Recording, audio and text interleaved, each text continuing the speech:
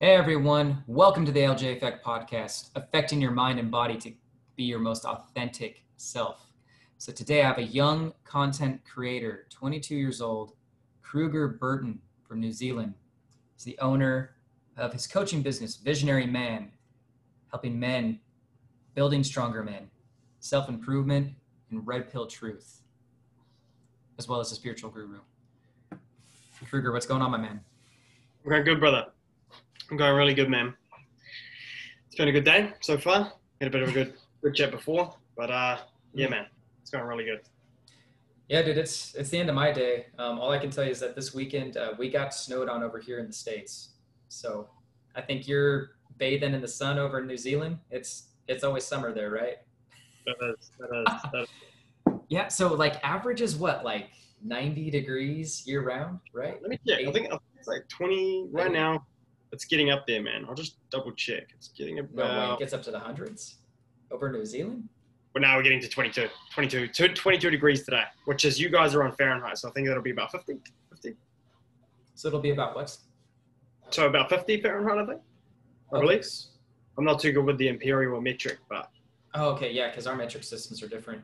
I mean, you were asking me earlier about like what my weight was for my competition. I'm like, yeah, I can't calculate the kilograms, but I was like 145. Yeah, man. But I'll just. Oh, man, I'm just going to bloody close this window. There's a bloody weed eater outside here. Weed eater? Oh, no way. That's all right, man. We're mobile with Krueger. Everybody. The full focused experience, you know? Yeah. No, for sure. Helps with the sound. I noticed that there was a bit of a difference when I had my window open. So I had to be careful with that, you know, the lawn care people. So, these fuckers. But yeah, so Krueger, why don't you go ahead and tell us a little bit about yourself, man. Tell me about yourself. Tell me about like where the beginning of Visionary Men started, even before it became Visionary Men. How about we start there? Yeah, man. So basically that'll come back down to my story. Sure. Really, to be honest, that'll come back down to really just where this all started. Sure, we can start there. Every guy goes through like a switch. I made a Facebook post the other day actually on this. And it's funny, people at my age, before all of this, I'll give a bit of a foreground because I feel like people need to understand like the switch that everyone doesn't hit or they do hit. And I feel like for me in my experience that this is like a switch everyone hits, whether they're called to lead, like you've hit the switch. I know you've hit the switch. I know a lot of people you've talked to have hit the switch. It's like a point where when you're in your 20s, 18, 19, you know, there's a general, you're going out partying, you're going out drinking, and you take drugs and all this shit. And then eventually you get to this point where you start questioning that. You're like, surely this just can't be it. Surely I'm not just out here chasing females, taking drugs, doing all these things just to do this. This is just life. But then I started questioning it. And it's like my intuition or something higher was speaking for me to do something else, which was weird, which was interesting. I found quite interesting because it was like I was being pulled in another direction, in a sense, from something higher or I'm not too sure. But I was being called to go in another direction, and my intuition was speaking. And I had a switch where I was like, okay, cool. I've got to improve on my life. I'm called to lead. This can't just be my life, just drinking, partying, chasing girls, and living that lifestyle. Mm-hmm. Like, there's so many guys going down that route.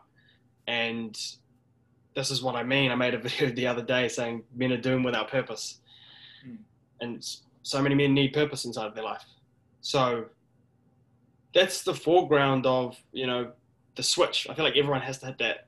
Everyone has to understand that there's a switch inside of that. If you're going through that period, just understand that that's actually good. There's a dark void all over you. It's like you start questioning things. I even had this 18-year-old comment about it. He said he was going through this dark void. And I found it quite interesting because a lot of men go through this, but they stay in that place. I know people that are still 30, at 35, that are still going through this. But if I was to be real, man, if I was to truly be real and authentic, like I said, the intention before this was, you know, it all started, man, like so many guys go through trauma inside their life. You know, I didn't have a mate, like, I'm not going to say like my upbringing was bad, but, you know, I was abused. I got better. My mum had schizophrenia. You know, all these things that when I grew up, they affected me unconsciously. You know, right. I never had a father figure growing up, so I was always looking for other people or to validate me. I didn't know how to be a man, and that really took a toll on me growing up. You know, we could go heavily into that, but I feel like the main thing I want to take away from, you know, the upbringing was me not having a father figure in my life, me having my parents in and out of my life, and that led to a place where unconsciously it would have affected me. You know what I mean? It would have affected me in a way that I would have unconsciously not have noticed. So when I got into like relationships with girls, meeting new people, I never really had a rough time making friends. But when it came to females, oh my God, Jesus, like it was like every time I got into a relationship with a girl, I pursued a girl, it would just end like a shit show, man. You know, they always say the nice guy finishes last, but I got to the point where it was just, you know, you're putting this female on such a pedestal that you believe she's everything. Yeah. I think right? A lot of guys go through that, man. A lot of guys go through that. And I did too. You know, just thinking that they were too good for me. Like that I didn't deserve that. Like I didn't deserve that love. That was kind of a place where I was at in my life at one point, you know.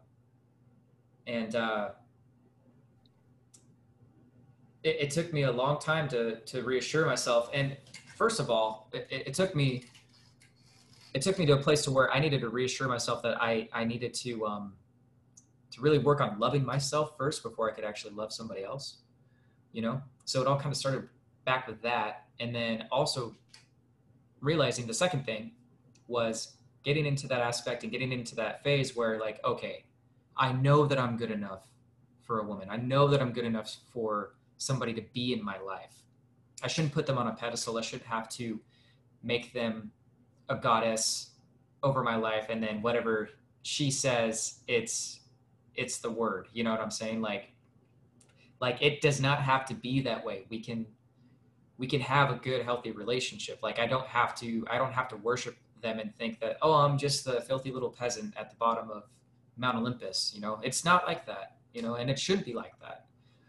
And I think a lot of guys go through that phase in their life where they just don't think that they are good enough. And a lot of that stems from first, not loving themselves, like what I just touched on, but also, so it starts out with them not loving themselves and having that self-love for themselves to be good enough to be with somebody else. And then two, knowing that you are good enough for somebody in your life. And you got to respect yourself enough to go out there and put yourself out there. But at the same time, you know, you don't want to have somebody take your love for granted. So it's also sticking up for yourself and making sure that, you know, the person you're going to be with is someone that really wants to be with you, that truly wants to be with you. Otherwise, you're just going to have to, you know, meet somebody else that wants you for you versus that last person that just only liked parts of you, you know, things from you, essentially, you know. 100%. And I feel like guys are in this trap. Definitely in this trap. You're touching on a lot of gold there, bro, because so many guys are in this trap. It's just like, if you want to talk relationships, man, and go down that route, it's like, so many guys are in that trap where they'll get into a relationship, they'll pursue one girl. And it's like, okay, cool. Well, you've got one girl. This one girl likes you. You don't have any purpose. You're not working on yourself in the gym. You're not working on your finances. You're not working to become better. And you're going to default to making her the primary focus of your life, which is what happened to me, which has happened to me so many times. Like I would make a female the primary focus of my life because I didn't have any hobbies or goals inside of my life. Every man needs purpose. Every man needs purpose, because if you don't have purpose, you're going to default to making a woman the primary focus of your life. And a lot of people talk about this, but, you know, from my personal experience, I'll share my personal experience. You know, Yeah, I please do. was head over heels for this girl. Mm. It was about 2018. Fully head over heels. Would do anything. Mm. Would do anything for her. Literally, I would have done anything for her. I would have. I paid trips for us to go everywhere. Tapped into all my savings. Flew because we did long distance. So I was flying in and out like 2 hours from here. Oh, wow. About an hour from here, all the time. Whoa. Flying in and out to see her. You know, we were still committed to making it work. And all of a sudden, you know, I was working on my business at the time, I was a personal trainer at the time. And very good. I was very, you know, like when you go into that sort of game, you start getting into this whole entrepreneur lifestyle. So you're working on your finances.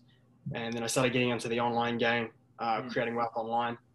And as I went into this relationship, it was like my purpose was this. And then all of a sudden it was like, okay, now I'm starting to focus on this girl all of a sudden. And now I'm starting to forget about all that. Yeah. And now she's becoming the primary focus of my life. And The Alchemist, the book Alchemist by Paul, I'm not sure how you pronounce it, but Paul Coelho or something like that. He mentions this in his book. Yeah, mentions the book. Mentions this in the book. And I started making her the primary focus of my life. And all of a sudden, she starts being distant. She starts being emotional, breaking up, getting back together, breaking up, getting back together. And this was really fucking with me mentally. I was like, what the fuck? I'm doing everything. I'm doing everything for this girl. Buying her things, flying down to see her, you know, sending her roses and shit like that. Doing everything, bro. Everything to just, you know, because that's what we're told. We're told that this is what you should do and this is what they love. But at the end of the day, like we realize that, you know, as we have great content creators today that make us aware of this, you know, we're blessed to even have me be sharing this story because guys need to wake up to this stuff. I was chasing this girl and it broke me down so hard that, which I'm thankful for. It broke me down so hard that, you know, I was contemplating suicide. I even attempted suicide from that. You know what I mean? Like, wow, take me that low. Wow, that low. That's a low point, man. So low, like to three times over a girl. So that was like December 2019 or 18 last year. So when you go into 2019, that's when I found all the drugs, the alcohol, the partying. Everyone goes down that route. I went down a path of darkness, drugs every single weekend. And all that I could think about was her. You know what I mean? Like all I could think about was her. It would just consume me. And this is the thing, like guys just need to learn that she isn't the primary focus of your life. She shouldn't be the primary focus of your life. Right. You should have purpose. You should have goals inside of your life. What is purpose? What is goals? It's not something that you just do during the weekday. It's an everyday thing. It's an everyday thing. You know, now that I'm wary of this, I understand that, you know, she's just there to complement my life. We hear all these red pill things all the time. You know, she's just there to complement your life. And, you know, that's one of the things, you know, going through breakups, they're traumatic, like they're traumatic experiences, but they're like the most growth is in them. You know, you realize the biggest lessons inside of those moments inside of your life. And that was one of the biggest moments that I ever had for me to just go, okay, cool. I was doing personal training. I was doing the entrepreneurship before. Why have you stopped doing that? Why the fuck have you stopped doing that? You got so much potential and my intuition's screaming at me right now. So all I fucking did when I was in that point of my life where I had that switch that I was talking about before, was I grabbed a fucking journal. I just grabbed a journal and I started writing my goals down. I just started writing. And I remember the first time I journaled, I have the journal. I got the first day, it's July 17. I remember it clearly, man. Like, and it was like 3 things that you had to do today. And it was like a cold shower, go for a run, and train or something like that. And I was writing down each day of like my semen retention journey. And, you know, it just started to be this everyday habit. And then that just started to ripple onto things. And, man, eventually I was like, okay, cool. how can I give this to other people? Because man, I was on an all-time fucking high in that point in my life. And I was like, you know, ain't no female gonna knock me down off this high, man. Like I've got this. I've found love for life. I found like a love for myself that I've never experienced ever in my life. I gotta give this to people. Some people just don't want to change, you know? Mm. Some people just don't want to change. No, you're right. No, dude, you're right. Like, every man needs purpose. That is gold right there too, man. Like you said before, how you've talked to me about gold. It's like, when I think of masculine energy, and I think of purpose, I think back to the book, The Way of the Superior Man by David Deida, and how every man does need to be on a purpose. It's a part of the masculine energy.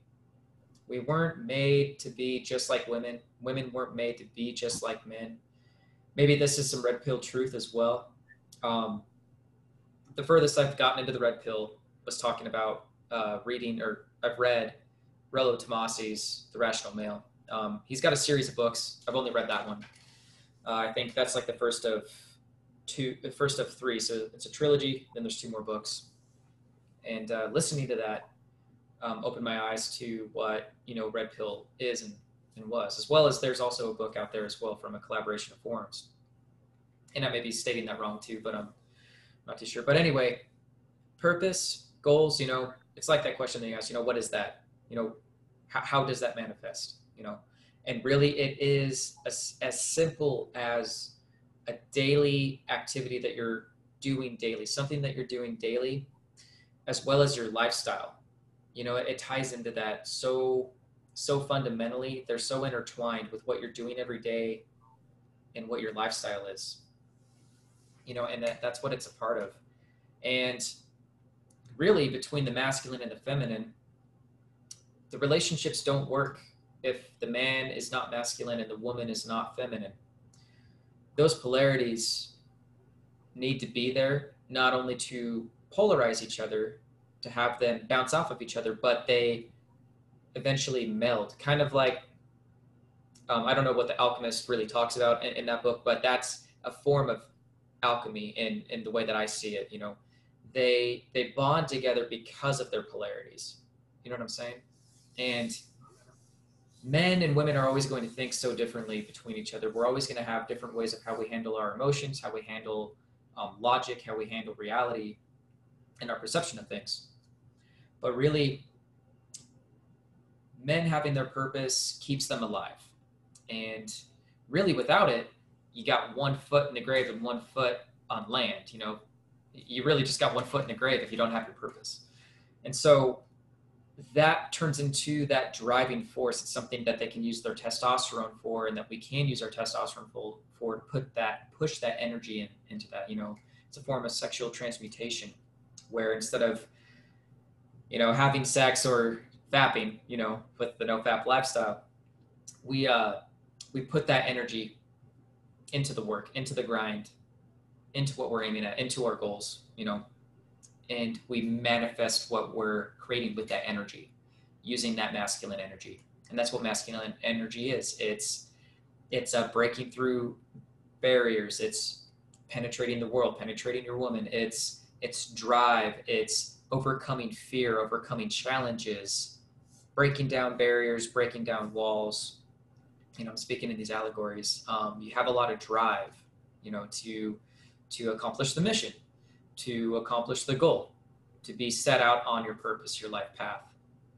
And women complement men with their femininity, with being who they are. And that's what makes them beautiful. That's what makes women beautiful to me, is a feminine spirit, is a feminine polarity. And what I mean by that is, obviously they're going to dress like a girl. They're going to wear a dress. They're going to be prim. They're going to be proper. They're going to dress up. They're going to maybe put on a little bit of makeup, maybe not too much. Maybe they just have natural beauty. And generally, every woman has natural beauty. Women are beautiful to look at. They're authentic creatures, in that aspect with their beauty.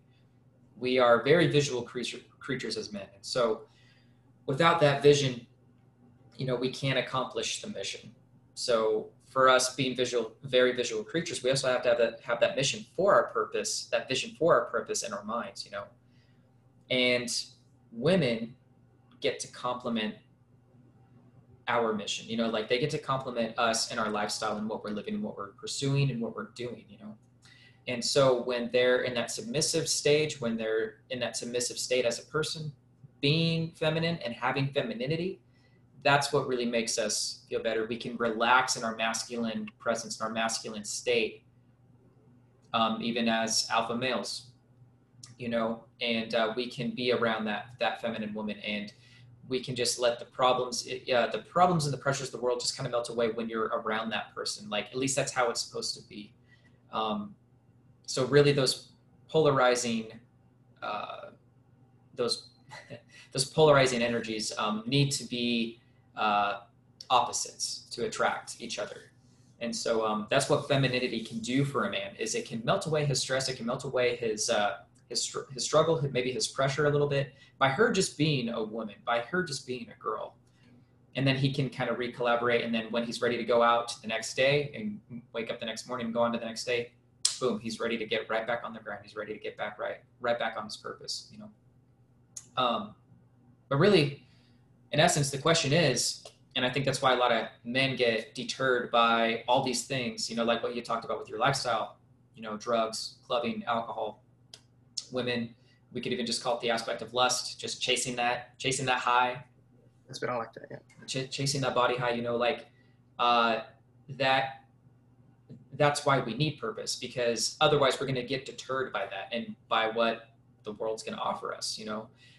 And so those are kind of the bad things that the world will offer you, but there are many great things. There are really good things that the world can offer you if you just get your mind set on what you want to do, because nobody can choose your purpose for you. And if I can talk about this real quick too, before we go on to the next thing, like I was watching this video by my friend on his Instagram page, and it was talking about Will Smith. And Will Smith was talking about, like, you got to just go after what you're chasing. Nobody can decide what your purpose is, but you got to take your shot. You know, like, you got to take your shot. I think that's what the video was called. You got to take your shot at what life is giving you and offering you, but nobody can tell you what your purpose is. Nobody can tell you what the meaning of your life is going to be, because a lot of the times we have to find that meaning within ourselves. And I believe in a higher power, though, too, personally, for myself. And so I believe that higher power, yeah, mate, I believe that higher power gives you that purpose.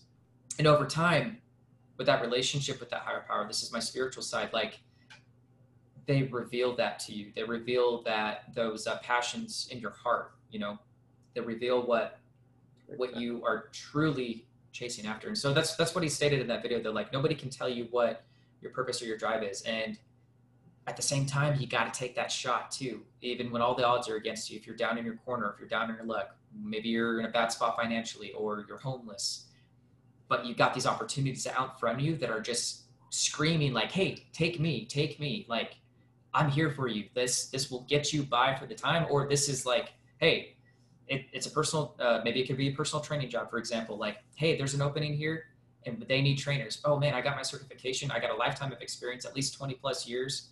And I have the credibility with what I've been studying. There's your shot. You know, sometimes you just got to take your shot, and then men can get into their purpose, you know?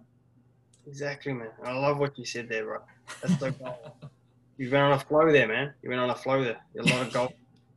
Thank you, man. Yeah, I did kind of get into that flow state, man. I love that flow state. You got to flow, man. There's a lot to go down too. Like, yeah, you come up with spiritual. You talked about the feminine, the masculine. I really love that. Mm-hmm. Highly recommend that book, man, if you haven't read it yet. Yeah, no, I like that. I've been really diving into it. If you want to talk spiritual, yeah, we can go on that. I'm asking myself, you know, what is love? What is truly love? You know, if you really want to make an impact in this world, right? Really make an impact in people's lives, you really got to understand self-love, I believe. Mm-hmm. Because if you can understand self-love, 100%, the divine order, the source, God, whatever you believe, whatever entity you want to put on it, will align things in there for you. But you got to understand what is love, like truly what is love. And I've been getting into these interesting places, man, when I'm going for my nature walk at the park. Oh, nice. I go for a walk at the park sometimes like twice a day. Oh, do And you? I just, Okay, every yeah, week. yeah, Okay. like every day, bro. Oh, Every every day. Okay, so every yeah. day during the week. Okay, gotcha. And one thing that I realized is I've been tapping into states of gratitude. I'm like, cool, that's easy. What about love? Like, when you can really open your heart up to love, you can really make an impact in this world. You can really come from that place. People feel love. People have so much blocks towards it because we live in such a society where everything's so singular and apart. It's not this polarity. Mm. But when you can come and vibrate in a state of love, oneness, wholeness, I believe that, there's giving, there's receiving, and it's like a flow. It's like when you're speaking, it's like a flow, man. That's the way I Yeah. see it. It's like a flow. It's like a give and receive, and it's like good and bad. It's like all polarity is just one, and like when you truly like bring it all together and like all in oneness, I believe that, what is judgment? Like one guy had it on the head. I think it was, I can't remember who it was. Love is the abstinence of all judgment, right? So Yes, there's you truth would in have that. to say, like, if there's no judgment, does that mean there's no judgment on yourself or judgment on others? True, it is. Because when there is abstinence of judgment, it's all welcoming of judgment. When you welcome and open the flow of energy, it's all flow, it's all energy, man. It's just like you're allowing love. Like when you just allow someone to like go, just offend you, or you allow that person to say things, you just welcome it and just love that, because like you'll probably be able to provide opportunities for them in the future. You may provide them a job in the future. You may change their life in the future. And when you can come from that place of just, no judgment, and just allow that flow of love and goodness and just allow it, you can get into this place of state of just, man, love for life, man. And like just seeing the world as like a child. You just look and it's just like everything's just is how it is. It's flowing how it should be. And when you can get into the state, it's just like things move, man. Things just move fast. You're not supposed to be anywhere. I'm sure for yourself, sometimes we get up in this mentality, got to get stuff done, but we can come into this place Yeah. like, oh, bro, it's powerful, man. And I truly believe when you're in this place, people feel that. People truly feel that. And if your goal for anyone that's watching is to make an impact, I believe that you should learn how to self-love and love yourself, because people are going to feel that you're able to give that to others. And I truthfully believe that whether people believe it or not, this is what they're seeking for: self-love, acceptance. And when you can truly open your heart up to it, man, I believe that, there's no other answer. It's just, there's no answer. When you let go of the answer, if you let go of there being an answer, that's the answer. It's all, yeah, man. Yeah, man. Yeah, no, that last thing that you said, that kind of reminded me of this. I think I made a post on it, but it was when you let go of the world. The world changed. The world has to adapt to your change. I think so. Man, I'm trying to remember the post. It's a quote. It's a Zen proverb. It was saying that when you let go of the world, you're there, or it's like you can let. Oh man, I can't remember it off the top of my head, but it was something about letting go of the world. You can just be there, and like there is no like the things that you just talked about too, though, like no judgment, like where you have that self-love and you're able to give that self-love and receive that love. There's no judgment there. It ties into the concept of like when you let the world go, there is no judgment, but there's just love left. It was a very weird, very deep quote, but I posted it on my Facebook. I was just like, yeah, there we go. I was like, yeah, this will be a good quote for the day, or the hour. I don't know, dude. I find so many different quotes and things that just resonate with me, and I just was like, this will be a good post. This will be a good post. This will be a good post. But yeah, man, like, yeah, I think that's the question. Just like, where does the judgment stop? It's like, and you can just have that self-love, and you can have that love from another person and receive that love at the same time, and then love them in return, and that's definitely what makes a great relationship too, just like loving each other as you are. It's like the ego wants to judge. It's not even like your higher self, because when I would say so, yeah. you observe Something yourself, ties into the ego. you observe yourself, right? Like you're going, when I'm at the park, I walk past the person and I love them, just love them, love everything, love the trees, Right? love, just vibrate in this energy. Right. And it's like you can catch and observe the observer here. You can observe this guy, the Krueger, if you want to put an entity on it, you know, because we're all just labels. We're all got this ego it's all molded into who we are today. And when the ego, it's like the ego goes to judge. It's like that person looks homeless or poor. That person looks like shit. Mm. Or, you know, you start judging. And it's like you can observe that, and you're like, interesting. Like, what is this program? It's like you're observing the program of this guy that's being hateful and spiteful. And it's like, how are you going to impact the world coming from a place of that? How are you going to attract wealth when you're coming from a place like that? You're blocking the flow of like energy. Like you're living from a survival instinct if you've gone into chakras and everything like that. But the ego, man, that's a whole other topic. Oh yeah. No, definitely, man. Definitely. So moving forward though, like with Visionary Men, so once you how did you get into your coaching business? How did I get into my coaching? Damn. So that actually basically goes back to when we were talking about before. We just finished off about the girl. Okay. I picked up the journal. Funny how it wraps back around, right? Right. It's an energy flow. You got it, bro. You got it. Let it go and let it flow, baby. Hell yeah. But yeah, man, it goes back to that journal, starting back off with those habits and routines. And I asked myself, how can I make an impact? Because at the end of the day, you're going to attach yourself to money. You're going to chase money. And I've got money. You know, I've got accomplishments and you know, receiving money, getting money. I achieved my goal this year of, you know, just being able to work on my terms without, you know, having to go to a job, which I'm so grateful for. But then it comes a point where you're like, okay, is that all you're chasing? Is that all you're chasing? Or are you chasing something else? And that's what I've come to, right? It's like, why do you do what you do? Because you change lives when you unlock people's potential. And like when you can give that to other people, you can, you know, if you're able to unlock somebody else's potential, allow them to live a life on their terms, allow them to discover their passion, their purpose. When you can allow people to see that, just imagine like what it can do for their families. Imagine what it could do for their extended families. And I've been tapping into this vision where there's just people there sitting there thanking me because I was able to change their life, thanking me because I was able to give something to them that nobody else could. I was able to be a symbol of belief to them, able to be a symbol of belief for them, man. And like that's when I die and pass away, I am a symbol of belief for others. I believe that. I truly believe that. I'm a symbol of belief for others. I am able to give that to people because I've been through this.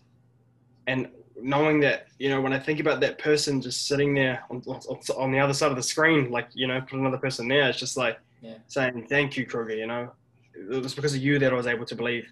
And even if I can sit down there with one conversation, man, with one person, and 10 years later, you know, even if he doesn't invest into me or not, if he went away 10 years later and said, well, it was because of that one conversation with Krueger that I was able to believe. And that when I had that realization, I was like, damn, this is why you do what you do. But to answer your question, it all stemmed from the coaching, right? From personal training and going through that dark period. Okay. And that's what I mean. Like, you know, if you're going through a dark period, if anyone's watching or, you know, if you're going through a dark period, I'm sure you can relate, man, there's so much, like, there was a quote again, another quote that just came to mind. I can't think of it, but, you know, you'll look back on all the bad times when you achieve these things and you look back at the struggle and you're like, man, there was just so much learnings and growth in there. Like when you're winning, it's like, you know, you're not growing as much, you know, but it makes all the losing makes all the winning worth it at the end of the day. You know, we climb this hill just to realize that there's another hill again, you know, and we're forever chasing, and you know, we're always there. There is, at the end of the day, when you go think beyond as well, as like there is no path. It's like there is only the destination. There is no path. You know, we're exactly where we need to be, and it's all been written. I believe that in some sense. But yeah, man. It was mainly just I felt called, man. I felt called to lead, and I feel like you do too. Yeah, bro. Awesome, man. No, thank you. I appreciate that. Yeah, you know, and it's funny going through the dark times. One thing I can touch on is that because men grow through challenges, right? We take those challenges head on because that's a part of our stigma. That's a part of our. It's a part of men's personas is that we have to be challenged to grow, potentially. And with any person that is of a growth mindset too, they need to be challenged. One thing I can tell you about myself personally, though, is that I have failed a lot of challenges for myself. Never even got to maybe even accomplishing the feat, you know? And it's unfortunate, but with a lot of my failures that I've had in life, I've learned so much from them, you know, even the heartbreaking ones, even the devastating ones like, man, I'm leaving this job. You know, I've had this job for 2-3 years. Like, what am I going to do now? Maybe failed friendships, things like, well, I guess friendships, but yeah, you know, like I was trying to help somebody at the time and period in my life, and they took it the wrong way. They thought, man, I'm tired of this guy trying to save me. And it's like, I was never trying to save you, man, but I was trying to set an example. You know, I wanted you to be better. You know, that's all I wanted. But at the end of the day, you know, friend relationships, like you can only do so much for your friends before they start using you. They start taking advantage of you. They lie to you, basically using you, you know. And he really thought, this is a good example, actually. He really thought that I was like trying to quote unquote save him. That was not the idea at all. What I got tired of was getting used and abused by him, you know? And so then in that aspect, like, I wouldn't say that it was much of a failure, but it was definitely a relationship that needed to be X'd out, cut out of my life, because that wasn't serving me.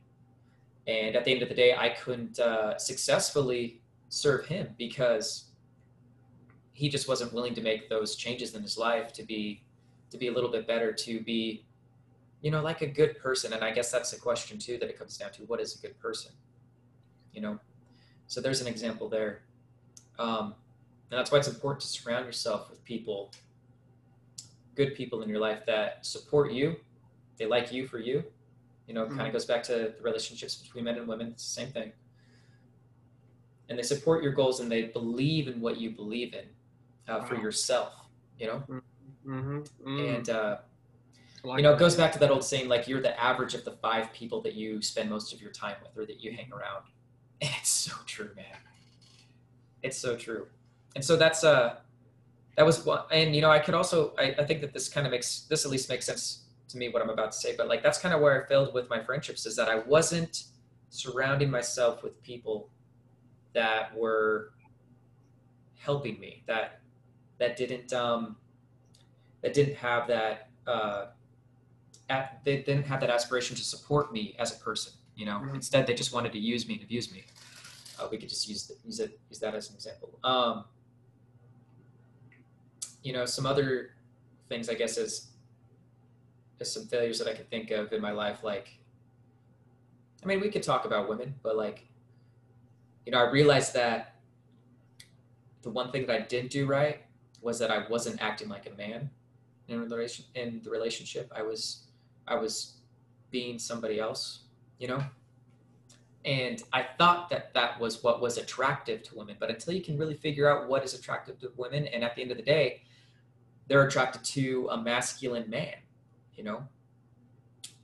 they will never teach you how to be a man. You really have to figure that out for yourself, or you have to learn that from your father. And I can relate to you on the father figure aspect, because where I failed in my relationships, it stemmed from me not having a father figure in my life. And that's so crucial for men in their lives today, that they need that father figure in their life. Because sometimes they can have such a fucked up life to where their dad is not there at all, or is a piece of shit, and abuses them. And so then they get this negative connotation of what a masculine man is or what a father is. So they could actually have a mentor of sorts come alongside them that sees what they're going through and that they're struggling in life, and they could take on that father figure position too. Aside from if they have a good father figure in their life, so this is the other aspect, they will embrace that masculinity, and they'll embrace those challenges that life throws at them because they had that good father figure in a sense. And it all starts at home. Love starts at home, kind of coming full circle again, that energy.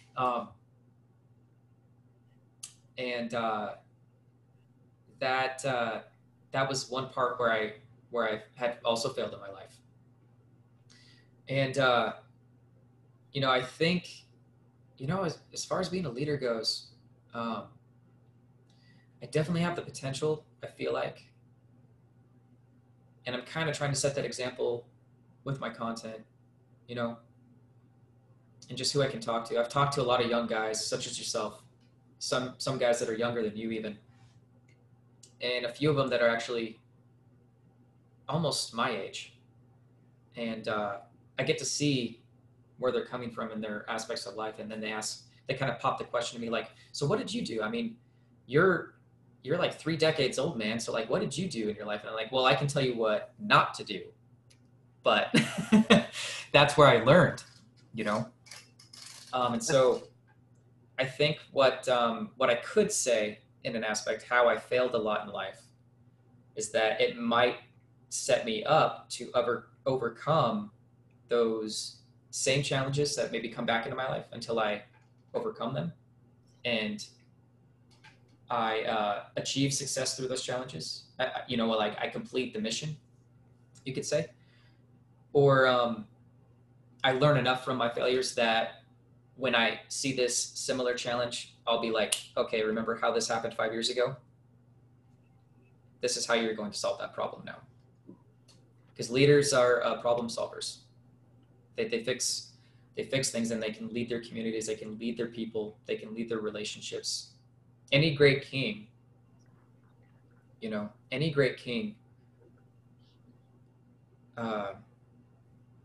how to take care of his people, but he has to always be thinking of what is going to be good for the people, and leading by example is the biggest thing. I think I learned this a while ago, if I can touch on this point. Any good leader, we could even say this, any good manager is willing to do the work of their employees, setting the example, right? So maybe we could use an example of like a supervisor that is overseeing his people and making sure that they're doing their job. But if they're not leading by example and helping out their employees and doing their work that they need to be doing, say if they're down people, they're not going to see, that support that they need from their leader, that they need from their supervisor. So any good supervisor is willing to do the work any good supervisor who's willing to do the work of their employees, that's setting the example. And so I guess for a king has to live a lifestyle to where the people can look up to that king, and they can see that, he's not getting drunk off the wine. He's not being selfish with throwing a bunch of fancy parties. He's actually helping out the village right now. He's stopping a war from breaking out. So he's taking care of these things.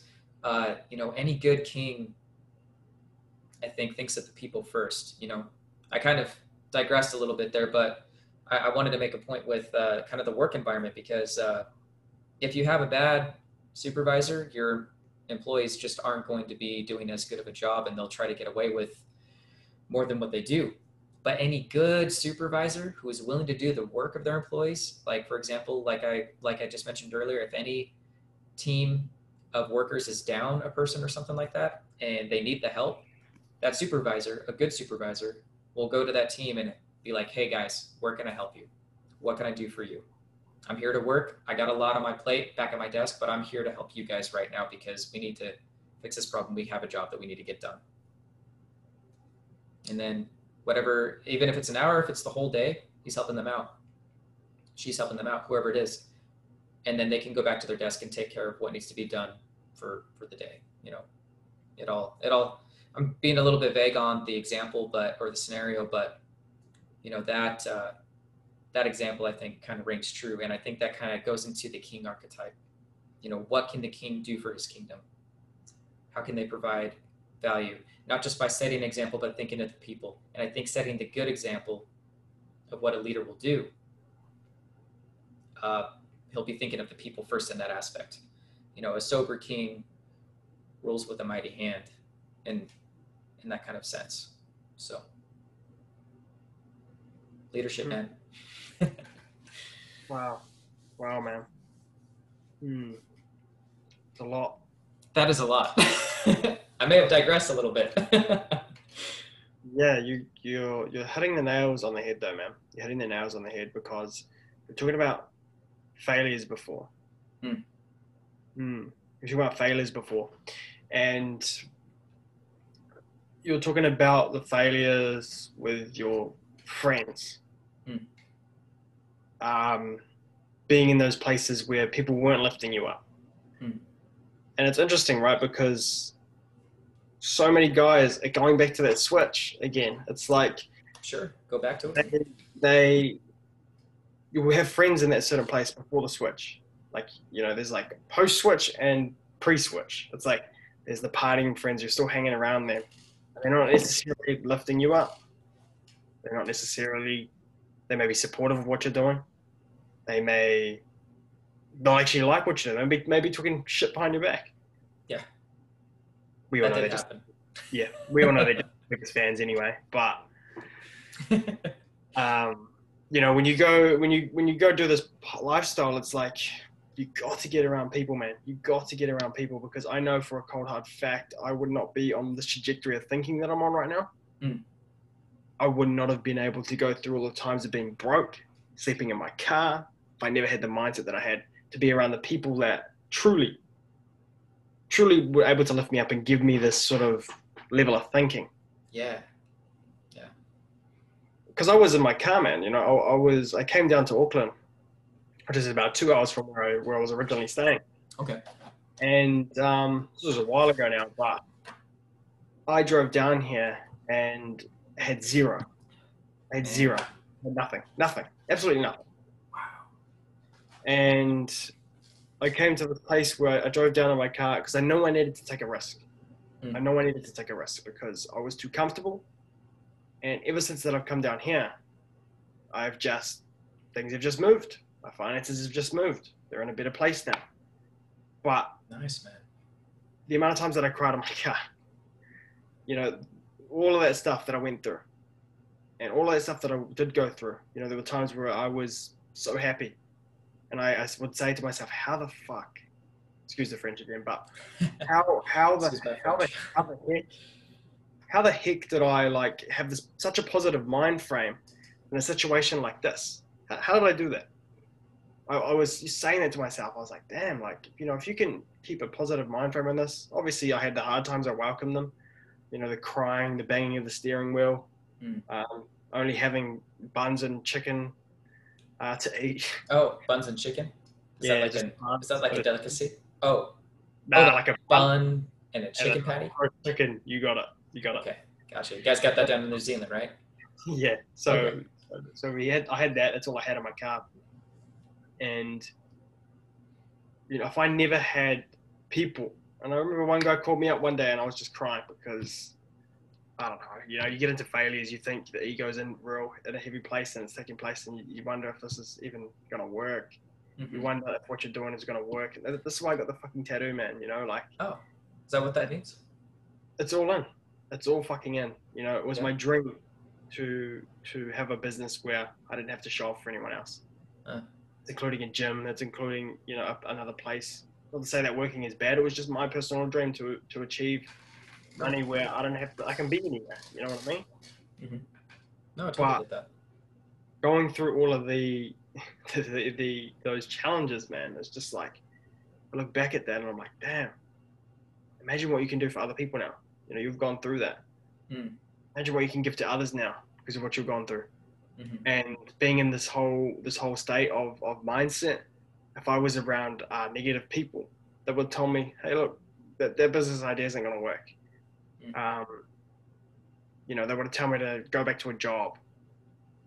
And, you know, I said, fuck that shit, man. Fuck that shit. I'm out here to keep going no matter what. Right. I'm here to live life on my terms. And like I said, like you said too, if you're going to surround yourself with the positive people, there is no failures, man. There's only lessons. I look back to that. Yeah, it was just a big lesson, man. Like it led me to where I am today. And now I'm going to be able to have fucking so much more impact. So much more impact. So much more be able to impact and serve to other people at such high levels. You know, I really want to leave a legacy behind. And it's already left behind, you know, but because the story's already written. But, you know, again, you know, if you don't have the people around there, then you're going to fall back into old Luke, or you're going to fall back into old Krueger.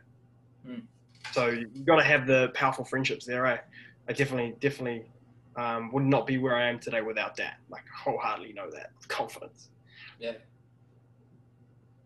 No, for sure, man. Yeah. Oh yeah, that's what I was going to ask you. So real quick, your tattoo on your neck, what does that mean? Because I heard you say it, but I missed it. Like, what did you say that means? All in. All in. So that's what that symbol means? Or is it spelled out? This is like Māori. So, right, it's like a tribal, Yeah, I was going to say it looks tribal. It's a tamoko, right? So that's what they call it. It goes all the way down here as well. You've probably seen it on my Instagram, but I've seen it on your channel, yeah, on your IG. It's all in, bro. You know, like, because I said to myself, okay, I don't want to go back to a job. Okay, cool. Well, I'll just get a tattoo on my fucking neck then. Like, okay, cool. I'm not going to go back to a job, so I'm going to get a tattoo on my neck. Oh, right, because it's revealed. Okay. Revealed. Like wearing a turtleneck at work every day. I gotcha. Yeah, it's like, you know, people don't really accept it, you know, at jobs, retail, things like that. You know, it's just not as accepted. I'm not saying I couldn't get a job. It just decreases the chances of me getting a job. I said to myself, okay, cool. This is just going to symbolize that. This is a burning of the boats. So this symbolizes me leaving an old Krueger behind. It symbolizes me leaving an old me behind. It's like I'm locking the door and throwing the fucking key away. It's like, you're never going back there. So it's like, some people need to put themselves in those situations. I don't feel like people don't put themselves in those fucking situations. They still hold on to the old self. They still hold on pre-switch to the partying, the drinking, the clubbing. I don't want to stop chasing females, or I don't want to. They don't give that lifestyle up, which is why it's going to be tough for you to be able to live a life you desire. I can give that to people. You know, I truly can give that to people. I can truly help people do what it is that they want to do. You can't save everyone, like you're doing before. You can't save everyone, like your friend. You know, you can't. Exactly. It's one of the biggest lessons I learned, man. Yeah, no, definitely, man. Unless if you're unwilling to change your lifestyle, like you won't achieve what you really want in life. You know, you got to make that sacrifice. That's what it comes down to. I've talked about this on my channel too, making the proper sacrifices. You have to make those proper sacrifices to achieve what you're really going for, you know? And if you're not all in, this will be my sign language for you. If you're not all in, Krueger Burton, won't get there. Simple as that. You're right, though. That's cool, man. That's a great reminder. That's great. That's beautiful. But like I said, people got stigmas around tattoos these days. But they do. Yeah. Ask the question to me, and I'm just like, oh, it's just fucking all in. Like, it's not for looks. I don't get my tattoos for looks at all. any of that aesthetic, they look cool, they do, but Yeah. did it because I had to decide, you know, are you going to make this fucking work for yourself? Is this your only option? This is what you want to do? Is this what you want to do? Is this coaching, this serving people? I don't even like the word coach because I don't have a fucking tag around my neck. But, you know, I'm serving people at the highest level. Is this the route you're going to go down? Is this what you want to do? This is your second attempt. You gave up the fucking first time. Is this it? Is this what you want to do? Okay then, cool. I decided. Man, got a tattoo on my fucking neck, and then, cool. You're leaving that old guy behind. You're leaving that fucking old guy behind. Yeah, you can go on and have fun. Yeah, you can go out and sleep with the females and do all that stuff. But it's all for fun. That's it. You know, when you truly want to focus on your purpose, Right. put all your effort into that and all your bits of energy into that, because this is what you want to pursue. This is what you want to achieve. This is what you want to be able to give back and serve the world and leave behind a legacy. And damn, bro, like you got to leave the old self behind. And that was just me. I like the term burning the boats. Burning the boats. Now, when you burn the boats, you got to fucking swim. You got to fucking make it work. Oh, man. So that's what you meant by burning the boats. Okay. Yeah, I was about to ask you about that, but you answered my question. Awesome, man. No, it's a good tattoo, man. No, I like it. I was wondering what that was. Yeah, man, interesting. I like the symbolism. Thank you, bro. Yeah, dude, that's a good meaning. Well, let's see here. Dude, what is your routine like? I gotta hear Krueger Burton's routine. My routine. Between meditation, exercise, maybe you could dive into a little bit about your diet, what you eat in the mornings or what you eat in the evenings. Yeah, sure. You know? Sure, man. Because I definitely have morning and evening routines, and I've done videos on that. You know, yeah, explain to people what I do. I've been to my evening routine. I just journal at the end of the night. Yeah. Something that I have been quite slack on. I'm not gonna lie. Gonna lie. That's all right. Evening routine I've gone slack on. Should we just cut that out and talk about the highlight reel? Nah. Right. Yeah, people, you know, we have places we need to work on, but my morning routine right now, I've set a new goal to be waking up early. Man, I've been shocking with my wake up times.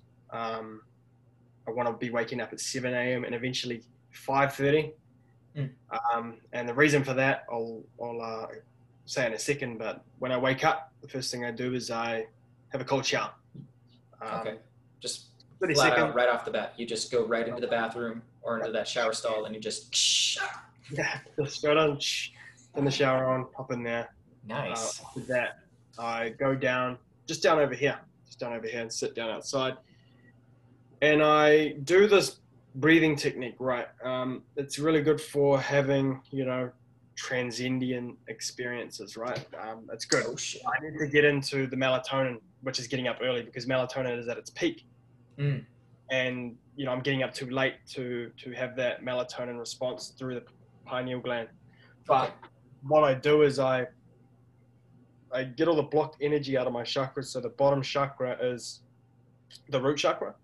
So when you squeeze your, like, you know how you do Kegel workouts? You know, we like squeeze? Yes. You might have had it with ED, because I know I had, and I did Kegels, and it actually did help a little bit. But you're squeezing pretty much your penis. We'll get to that later. Yeah. Pretty much squeezing your penis in, tensing the bottom of your abs. Okay. Sucking in, squeezing, and then you're squeezing at the top here, the top part of your abs. And then you're like, pretty much just like sucking breathing in all the way up, and you scratch your head at the top, because where your attention goes, your energy flows. So like when I go to do that, I breathe, the energy goes there, I hold my breath, and then I squeeze. And when you put your attention there, it feels like almost like a mind orgasm. I'm not kidding. It's interesting. And when you do that a multiple amount of times, it's like a rowing machine. It's like you're like pumping this sort of, I can't remember what the thing that it pumps out when you do that, but it's from the blocked energy in your root chakra and the three bottom chakras, your survival chakras. So when you push it up all the way through to the top of your head, somehow it was stated in Joe Dispenza's book that this is pretty crazy, but you got to be really open-minded to understand this. Is when you do that and you have these transcendental experiences, you're actually receiving information into the pineal gland faster than the speed of light, which is insane. Yeah, so it's like Dr. Becoming Supernatural by Joe Dispenza. So I highly recommend that book too, man. But Okay. that's something that I've really started to dive into. So I've been diving for about an hour a day. So my morning routine's heavily around meditation at the moment. Being able to really just dive in and lift my energy for the day, to vibrate in love, to vibrate in gratitude, to vibrate in a place where my future already exists, because it already does, you know. No, those are good intentions, especially when you're Yeah. meditating. You create that visualization. Yeah, setting the intention for the day. Because when you can get into an elevated state of emotions, rather than just visualizing, you're having an experience. Yeah, you're having right. an experience, bro. You know, you're not having I'm seeing pictures. When you can truly vibrate in a state of gratitude and love, then that's your internal, and you shut down the beta frequencies because you go into the alpha frequencies. And then that's where your internal reality, you overcome the analytical mind. And when you tap into overcome the analytical mind and tap into the state of alpha, you're able to get into this place where the internal world becomes pretty much the external world. It becomes your world in a sense. And when you can get into this place, you're like almost planting seeds in your subconscious mind to, I'm confident, I'm great, I'm super attractive to women, money flows to me freely. And you tell yourself these things because, you know, when you have all these big investments that people are going to make into you, you've got to really be worthy enough to receive these sorts of things.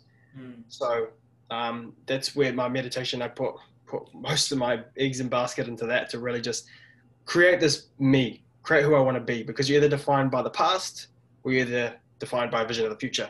So I tune into that vision every single day. I tune into that legacy.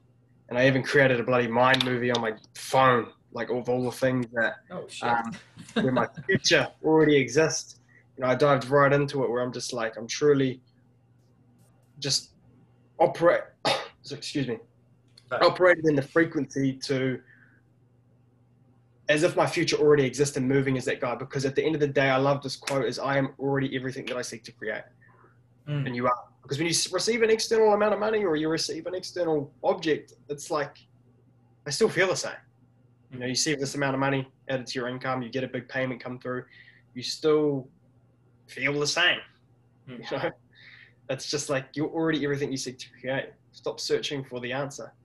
Stop searching for the answer to have the answer is no answer. That's right. I've been coming to a bit of a paradox there, but yeah, man. That's where I put all my focus in, and then after that, it's I go off to train, and then you go off to train. Okay, what's your training regimen? Are you doing just calisthenics? Are you weightlifting, or are you doing like HIIT workouts?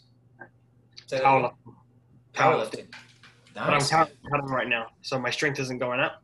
Okay. Well, yeah, pescatarian. So I do powerlifting, strength training, 5x5 at the moment, 8x4 actually now. Nice. Just to maintain the muscle while I'm on a cut.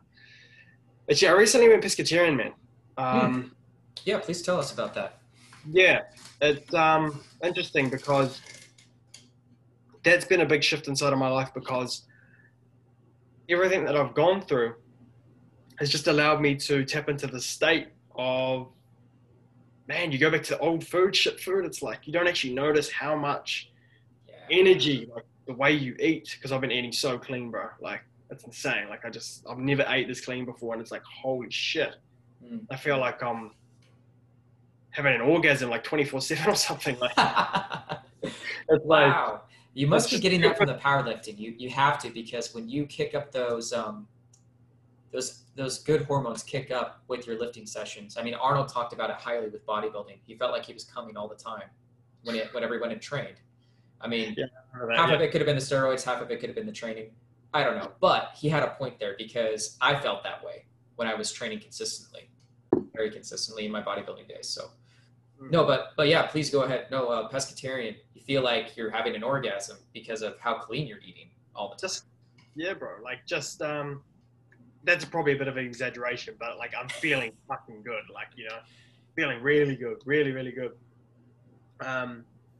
So what does pescatarian kind of tie into? Because I don't know it too well, actually. And I'm huge on trying out different diets, as you've seen in my content. But 100%, yeah. So like, is it animal proteins that you eat, whole green foods? Like, what is it exactly? So all it is, man, is you're vegetarian, but you eat fish. That's all it is. Oh, really? Oh, couldn't wow. stand the fish. So I've cut out meat, but ever since that I cut out meat, I was like, okay, cool, I'm gonna eat healthier anyway. So it was like the decision of pescatarian, putting like a diet around what I do, allowed me to eat cleaner, calorie counting as well. But hey, man, it's you eat good, you feel good. Yeah. You know, many No, people you just definitely do. so blind to their diet. It's just the most basic thing. But eat clean. It'll change your life. One thing that I've yet to try is fasting, man. But I'm definitely going to try that very soon. I recommend it, actually. The best way I was able to fast was doing keto. And dude, that was a mind shift in and of itself. I had to get fat adapted first, but um, it allows you to do intermittent fasting very easily. 16 and 8 was what my regular regimen was. I never tried to push it any further than that just because of my lifestyle and with work. And then I tried to tie in my training method within that too, as well as doing and establishing my routines. I've changed them up over the years, but now I've really kind of dialed in what works for me. But sometimes, man, you got to change a few things around too, just to kind of keep your body guessing. You know what I mean? But 16 and 8, if you do start out with intermittent fasting or fasting, I would go with intermittent fasting and try out 16 and 8. It works really well with keto because when your body gets into ketosis, your body's not taking in any calories, and with the kind of animal fat that you're ingesting, making these, I call them keto coffee bombs. And I would do a huge combination of MCT oil or coconut oil or both, full fat grass-fed butter, full-on whole ghee butter, black coffee, hot brewed, and heavy cream. I forgot to mention that, heavy cream. So either between raw butter or ghee, depends on what you can buy, what's in your budget, whatever. Or if you can get them all, get them all. Experiment with it.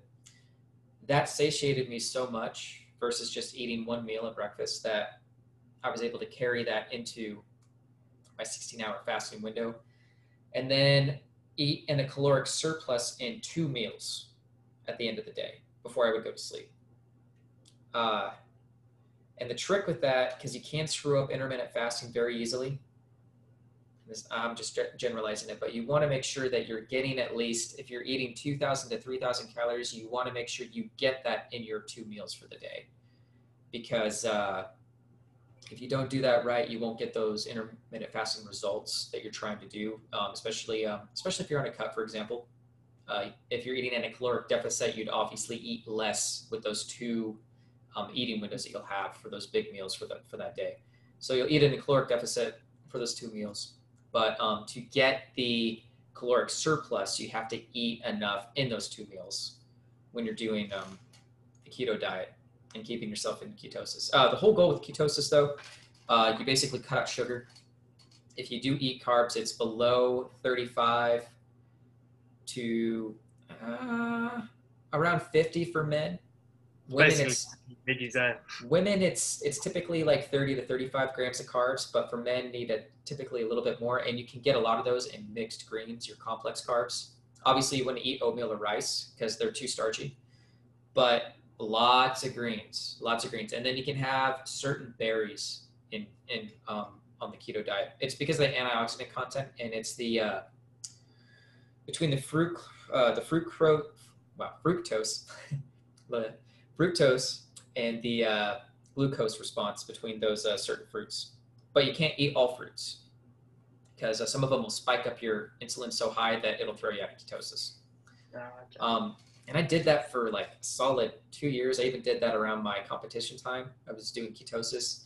The only time that I ate tons of carbs and I actually had sugar, so advanced carbs, I want to say we could even say I'll call them saturated carbs, and sugar was on my competition day because I needed to pump up my body, the muscles for glycogen, because I was on a cut for 16 weeks, and then I was on a water cut for a week. And then the last day I had to put down 2 gallons of water with 1 pickle to get the sodium content in there, so that way I didn't pee out all my minerals. The next day, dry as a bone, and I was pissing like crazy. Then I sat down for breakfast and I ordered bacon, eggs, and waffles like a 3-stack, 4-stack waffle with tons of syrup and butter. And I smashed those pancakes or waffles down. I ate a little bit of the protein. I didn't eat the entire meal because otherwise I was going to get bloated on stage. Went out there and I did my thing. But I had to pump up my glycogen storages there. But that also prepared me for the carnivore diet. So then I jumped right into it. And I had to get back into ketosis again. Did the carnivore diet for 5 weeks. And I also found out if you're doing a cut, you can actually go the other way and do like, it's basically advanced keto, but if you do the carnivore diet and eat nothing but meat, cut out sugar and plants and fruit all together, you lose a ton of weight, dude. I lost so much weight when I did that for 5 weeks. It was insane. It was a huge paradigm shift for me. Because I also have a history of veganism as well. So I don't even want to call it veganism. I went vegan for a period of 8 months straight, and I tried to go raw. So you'll have all the people come in here with the what was that? I'll have all the people come in with what? All the protesters with the vegans. Oh man, yeah, no, this is gonna get flagged for sure. Yeah, man, definitely got to break out of those dogmas though. I need to do a video on that because the way I see it, like with diet and dogmas, like the reason why I ate vegan was specifically for health purposes, for nutrition, vitamin and mineral content. It was not to state or stand for saving the animals. Okay, I believe that man is ruler over all those animals, but I don't believe that we should abuse them. You know, I don't believe that we should kill them in a what's the word I'm looking for? We shouldn't kill them in a horrible way, horrific way, in an abusing way. You know, people do that, but at the same time, like we're a species that's above them. We're the rulers over them, so we're in charge of them. We're supposed to be caretakers of them, but we also have the option to use them as food. You know, the late great Dr. Christopher once said too that you can't put your hand to the square and say that you'll never touch me, because in times of, I believe he said, famine, and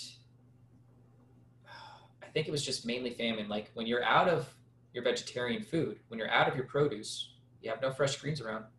What else are you gonna eat? Well, what's been sitting in the freezer for the last 2 years? Your meat. Only in cases of emergency where you have so it was food. Well, yeah, it's just famine. I think his other concept was because where he lectured around huge snowstorms, people would get snowed in, they couldn't get out of their house. So they eat all their fresh stuff, right? They eat all their foods. But then they got nothing left except for the meat in the freezer that they forgot about 2 years ago. Red meat, oh no, what am I going to do? Well, you're going to eat it to survive because it's going to be another week before the snow melts or before you can get dug out. So that's just an example. But you eat it in times of emergency or famine, we could say, you know. And what I mean by famine is like you got nothing, your garden did horrible, there's been a serious drought, you can't grow an herb or a tomato plant to save your life. All you got is that fish, you know, all you got is that steak in your freezer. So what are you going to do? Well, survivalist instincts will kick in, like from our ancestors of old, hunter-gatherer scenario, and you're going to eat that meat. Enough said, you know. And then when that time or season is over, you can go back to growing your garden, to eating your fresh produce, things like that. So done a lot of experimentation with diets. I need to talk a little bit about it more in the future, but you know. So Is that all the diet, man? I've lived a lot of life, man. I got 30 years, so. Awesome, man. No, your routine sounds great. I definitely want to get on that level of meditation, man, because I was wondering what you did for the meditation for the hour. I didn't know that you actually went through your root chakras and you're hitting that pineal gland, opening up the third eye. That's what you're hitting into, man. That's amazing, man. It's one of my goals. Having a transcendental experience, a mystical experience. I need to get up earlier in order to make that happen. Oh, you do? When I have these things, it's, you know, people say, go take acid or go take DMT. It's like, I was going to ask if you did try any psychedelics in the past. Acid, but I didn't have anything crazy happen to me. you know. And Gotcha. to be honest, at the end of the day, if it happens physically, or like, oh, sorry, if it happens sober without substances, I believe that it's more of a reason for it to happen. You know, you're more ready for it to happen. If you were to take DMT, what if you're not ready for that? What if you're ready? What Oh, if you were not dude. ready for what you're about to see? Yeah. You know, I believe when you when it happens naturally, you're in a way you're more ready for it. Because I know what's his name, the guy that did DMT, the fighter, what's his name? Joe The, Rogan. no. He was on Joe Rogan. Oh, he was. Okay. He's a fighter though, and he did What DMT. the guy's ears? What's his name? Guys with his ears. No, he bit some guy's ear off or something. Oh, Mike Tyson. I think it's Mike Tyson. the, I think it is. so the boxer. I think it is. Black. Yeah, I think black guy. Okay. yeah, I think it's him. Hardest hitting boxer, professional boxer in the boxing world. I want to say that it was in the world, but yeah, no, he bit some guy's ear off. Yeah, yeah, okay, then it was him. Mhm. So yeah, he did DMT a few times, Mhm. and he said he just didn't want to come back. Mm.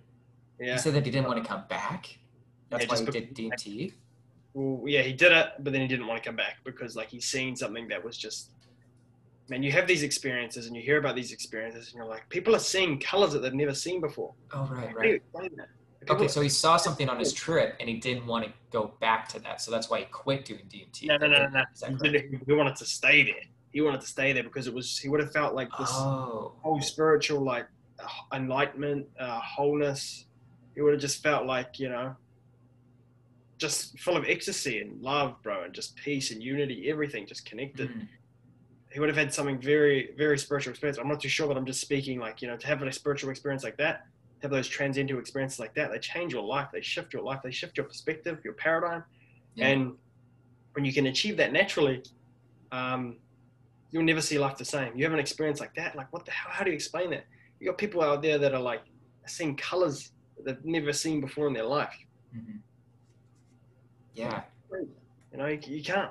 It's just like, what the fuck? Like this universe is too complex for us to understand. Oh, definitely. No, definitely. And, you know, with that, you kind of mentioned this about ego death a little bit ago. I think that really plays a role in having those transcendental experiences. 100%. You gotta let go. You have to Yeah. let go. It's the same thing with if you're tripping on psychedelics. Like, you will get humbled. If you're not humbled when you have that experience and when you're about to get into that trip, you will get humbled in a very negative way. You know, if you're not ready to submit yourself to that and just let it flow. But I agree with you on the fact that it's better if it happens more naturally, because we can even tie that back into the diet. And again, like what we just talked about, you're on a higher vibration to a degree to where like you're feeling good and you're healthy and you're able to shift your mind into that more fluidly, you know, versus getting high, I think. And I've had some of those similar experiences before. More like I became very, very self-aware when I started eating better, when I got out of that bad lifestyle of eating fast food and junk food and stuff. And I wasn't raised on the best food in the past until I started bodybuilding. Then I really got into good, clean eating, you know, even having experiences with the vegan diet. And I realized that like I got to a point to where my body was acting on such a high vibration that I could figure out and actually feel the fatigue and the depression and the anxiety that I was experiencing from the bad food that I was eating. And then it was just like night and day. Every time I went back to that bad food, I had those bad repercussions. But then when I got back onto the good food, when I was eating clean and exercising, I was like, man, I feel great, you know? And I'm just like thinking, what is that? And then people mentioned, orgasm. People were like mentioning, oh, dude, you're on that higher vibration. That's why. I'm like, oh, okay. I had no idea. You know, one of my friends, he gained 150 pounds vegetarian, and he's a CrossFit coach. I'm like, you got up to 150 on a vegetarian diet? He's like, yeah. I'm like, well, what do you eat for protein? Well, just eggs and milk. I'm like, oh, all right. That's where he was getting most of his protein, you know, but everything else, plants for days, fruits and vegetables, grains, nuts, and seeds. That's insane. Yeah, man. 150 pounds, please. So would you also say, how about we dive into the next topic? Would you also Sure. say that getting onto that transcendental mental state, Nofap lifestyle, do you think that that kind of helped you get into that spiritual sense? Do you think that helped you out with your spiritual life? And maybe you could tell us a little bit about how you got into Nofap. Mm, definitely, man. Um, well, sheesh, that one's really all started, man. Going back to that journal thing again, Okay. it all started when I was like, okay, I need to improve my life, and I got into NoFap, but then I heard of this other one called Semen Retention, Semen and it's retention. not quite like NoFap. It's more of a spiritual practice. But then Okay. I've also been diving into Brahmachara, if I pronounce it correctly, Rami where it's Chara. being a yogi, but it's your sexual transmutation. You're withstanding Oh. from speaking, you're withstanding from your your sexual energy. You're breaking free from lust. Mm-hmm. You're conserving yourself so you can be at flow. It's like a very different practice again, beyond semen retention. It's like no fat, semen retention, brahmachara. But I've been practicing retention, but Sure. um, I haven't been on any mad streaks lately. And I've already been on one mad streak. But one thing that really got me into it was I came to a place, man, where I was addicted. I was truthfully addicted to it, man. Like Me I could too, say man. that. I've been a lot of guys that can't even admit I that to was there. themselves. I think, oh, it's not a problem. It's not a problem. Everyone does it. Oh, the prostate cancer. I've heard that one a million times. Me too. It's like, it's just, I come to the point where I was like, okay, cool. So I'll give this a try. There's all these weird benefits like woman attraction. I was like, what the hell? Okay. Yeah. And then I felt like that was almost placebo for me personally. I thought it was like, okay, cool. Yeah, they do. But I'll tell you my experience on that actually. Yeah, Because go for when it. woman attraction, you haven't nutted in 10 days, right? You're going to be Yeah. in the state where you're from a survival standpoint, you're just going to be like, okay, cool. I haven't procreated anything. I'm not spreading my genes. Mm-hmm. You're going to be way more riskier in approaching women. You're going to be way more riskier in just wanting to go out and meet new girls and really push it forward to go fucking bust them nuts. Because you just want to get out there and procreate, Yeah. it's like, I experienced it last weekend, man, because I hadn't done it in like 12 days. And I ended up sleeping with this girl. And, it was like this. It was funny to observe myself. I had a bit to drink, but I was observing myself and it was like, it's not even me at this point. It felt like something was like almost pulling me to go and like talk to girls. Like, because, when you talk to girls and stuff like that, there's always that level of nerves you got to do. Mm-hmm. Like, you got to have balls to go up and approach. Every But single time, man. every It, single time. it only gets easier as you get better at approaching. But it's So, always there. It's but it's always always there. And it can be there. either really high or really low. Yeah. So it's always there though, man. But it was like this level of like, it wasn't even me pushing myself. It was like I was being pulled to make those. It was like, you got to procreate. It was an interesting place. And then I took this girl back, did my thing, see you later.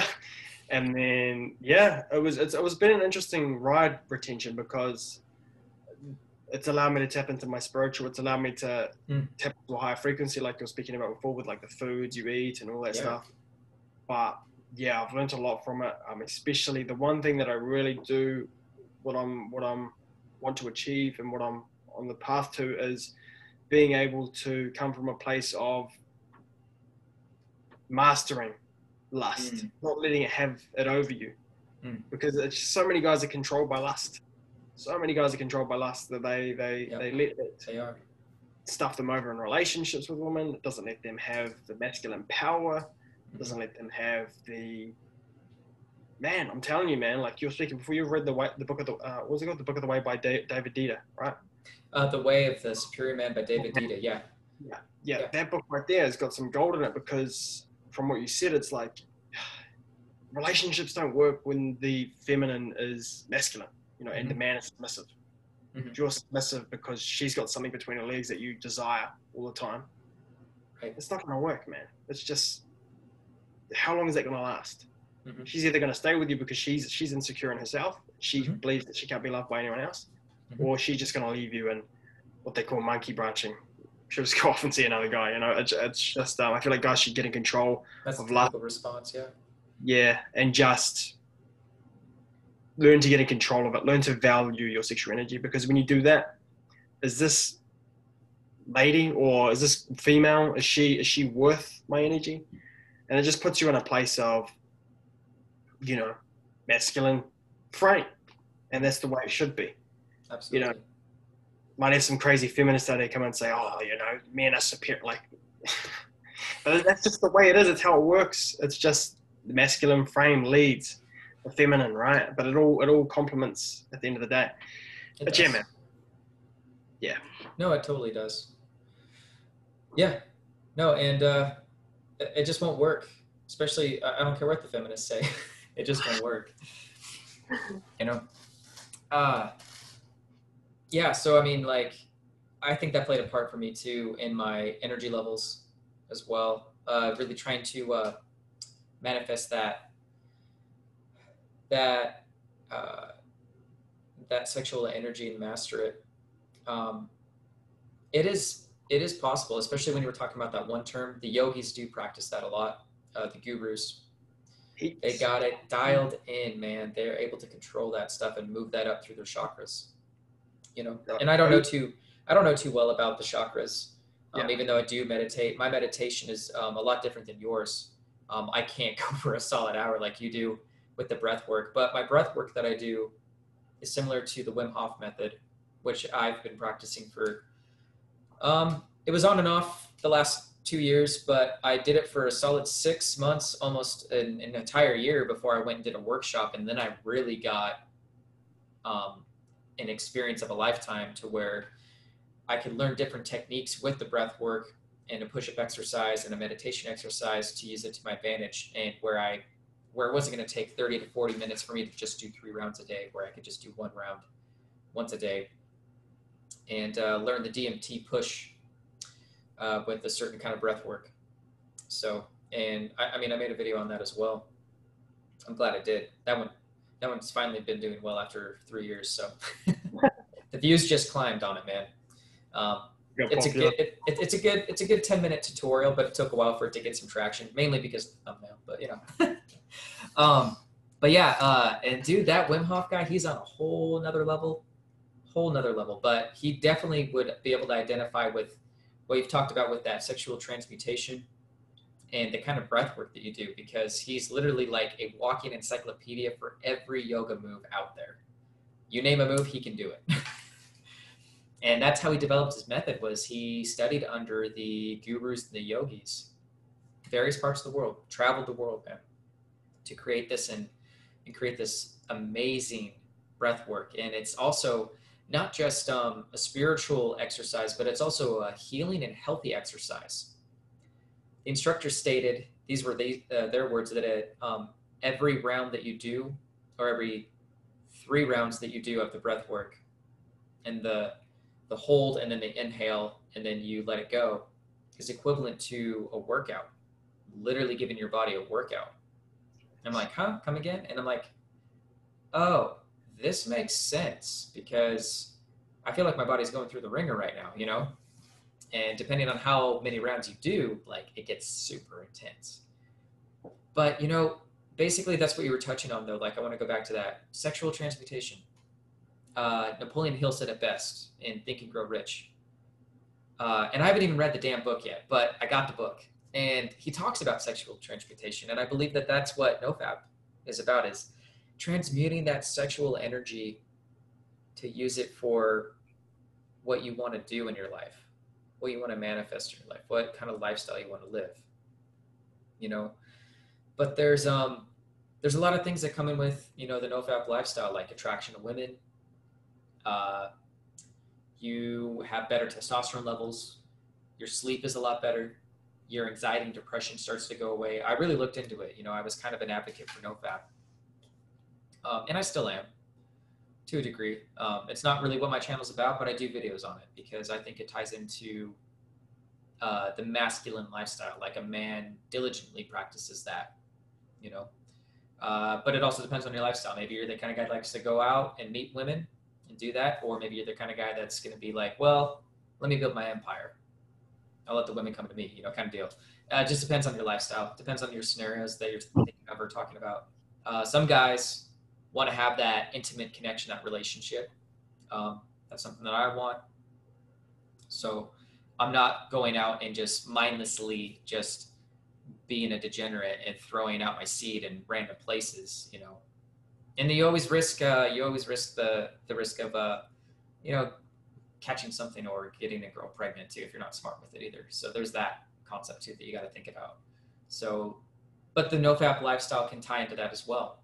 It just depends on how far of a degree you want to take it, because some guys take it in different degrees. They take it in different levels. It depends on their lifestyle, depends on your lifestyle, what you're about. This is the thing, man. Like, it's such a problem. I remember going to. I'll be real, man. There were times where I sit with girls, I couldn't get it up. There'd be times where I sit with girls and. Oh wait, the ED. Yes. Okay. Yeah, go ahead and talk about that. From a Nofap perspective, though. Okay. PIED. I'm pretty sure you said you experienced this yourself, but I'd been in so many, especially in my about 19 to 20, being with multiple girls and not being able to get it up. They would cry. They would think they're not good enough. All of these situations, man.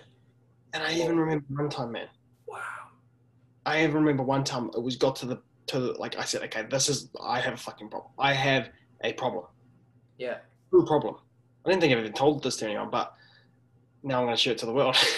Well, I mean, if you want to, it's up to you, man. It's cool. But I got to the worst point for me, that I got to the point where this is when I realized I had a problem, man. I've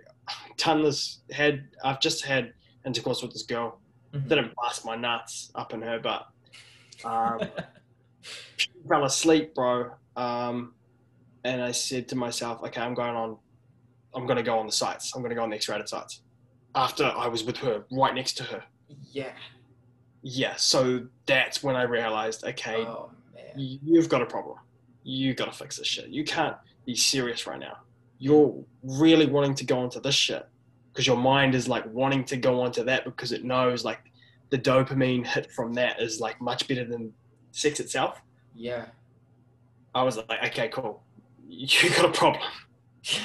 You got a problem. So you need to fix that. And yeah. Gotcha, man. Yeah, dude. No, I talked to some guys that did the same exact thing that you did. They got done getting it on, but they went into the room next door, popped open the laptop, looked at the porn. That did it for them. Then they could go to sleep. It's so messed up how pornography has really tricked our minds. And I could also speak in an evolutionary theory that our minds were just not ready for this kind of thing to come out. But it tricks our minds so much to the point to where your mind will crave so much different kinds of novelty, not for the novelty itself, but for the high that you can get from it, which combines I'll just talk about the emotions. It combines the emotions of excitement and thrill and anxiety, but then that turns into pleasure because your neuroplasticity is so malleable at that point, especially when you do it at a young age, that you're feeling the thrill and the anxiety of like the enjoyment of looking at this stuff and getting off on it, that it switches your brain chemistry to a degree to where like this is pleasurable and sex isn't anymore, like normal sex isn't anymore. So true. That is how much of a mind fuck it is. And that's why our brains and our society just is not ready for this kind of stuff. And it was never ready for it on an evolutionary perspective. The human mind was not meant to look at pixels on the screen. We weren't meant to, ancestrally even, I'll even talk about this too. We're not meant to stay in homes like this, talking to each other on cameras, having this kind of comfort, ancestrally, we were built to be hunters. We were built to live out in nature, live close to nature, be out in the open, the fresh air. living as close to nature as we used to back then. Because the further we get away from that, the further we actually descend and we actually get sick and we get unhealthy, you know. The phones can even be a problem with just constant screen scrolling and looking at that screen, damaging your eyes, giving those dopamine hits too. I'm guilty. I'm guilty. We're all guilty. Yeah. Social media, you know. We're all guilty. We're all guilty. Maybe watching too much YouTube, you know, but we're YouTubers, so. 100%. So, I mean, those are some examples I wanted to throw out there, though. But yeah, and that's what it comes back to, though, man. Like, I met guys that were literally, you know, with these girls, physically right next to these girls, going to the room next door, popping open their laptop or hitting their desktop and getting off on porn because. And you know what's funny, bro? What's doing it for them? What's crazy? These guys, some of them don't even realize that they've got a problem. Exactly. They think it's okay to be like that. It's like, this is how much damage it is doing to people's lives, relationships. Absolutely. People objectifying women, which I still am dealing with today. Oh, you yeah. know, catching it with a girl just for what? What's your intention? Oh, just to sleep with her. Really? Like, come on, man. Like, you're just lusting. Mm. You're lusting. It takes many forms, man. Yeah, lust takes many forms. It's like you got to come from a place of, you got to have fun. Like, you know, you got to have fun sometimes. Sure. But it's also like, you can become a slave to it, right? Mm-hmm. You can. I was. Definitely, man. And I'm not going to sit here and tell you that I don't struggle with lust. I do. You know. I do, man. And you definitely want to, you definitely don't want to make it a thing where it's controlling your life. You know, you gotta take those reins back again. You gotta get those horses under control, you know. Otherwise, the horses are gonna run off the trail and tip the carriage, you know. That's right. That's how far out of control it can get. That's how far out of control it can get. But yeah, most guys don't even realize that. Oh, this isn't a problem. This is just normal everyday life. No, man. No, it's not.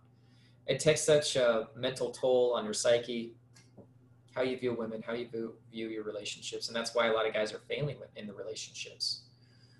They don't have that drive that I was talking about, right? That initial pull to go out and meet girls. Mm-hmm. There's no need to. What's the point when you got your girlfriend right here in your pocket? Doesn't matter. Right. She's on the screen 24/7. Exactly. No, man, I totally get that. It was some things that Gabe Dean touched on as well from your brain on porn, talking about how porn is a mental health or turning into a mental health issue.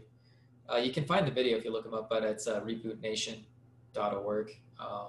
YouTube channel is rebootnation.org. Anybody tuning in, I highly recommend you guys check out that site because he had the same exact problem that you did, man, with PED. Went to go sleep with a pretty girl, could not get it up whatsoever, man. Like years down the road, talking about that novelty and stuff.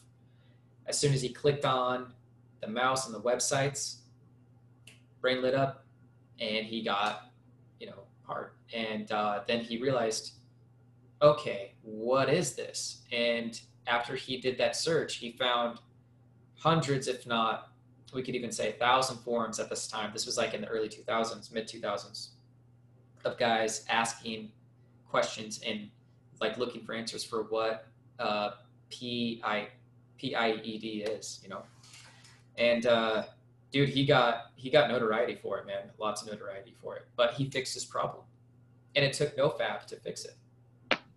Semen retention, things like that, So, all right, getting into the next topic. Red pill, MGTOW. Maybe we could talk about both of them at the same time. Because you kind of talk about that in your coaching business, correct? And I know that you've made a lot of content based around it. Do you involve that in your coaching business? And how did you come about Red Pill and MGTOW? Same thing with the Semen Retention and Nofap, man. I don't talk about it in my coaching business. Okay. I feel like I started my YouTube channel pre-coaching business. Oh, okay. So now I've built that channel off YouTube Red Pill content. Okay. That's been sitting there, so I'm just still blasting out the content from that. But I haven't talked about that in my coaching business. Obviously, some of the stuff that I apply does apply in that sense. But in saying that, man, I've learned a lot from Red Pill. I've learned a lot from going my own way. And it's really just a practice of breaking free from the female validation. You know, you got to break away from all that stuff. Because at the end of the day, if you're going down that path and all you're looking for is a relationship, I think guys should be, you know, wary of, and be aware at least of like the pros and cons of marriage.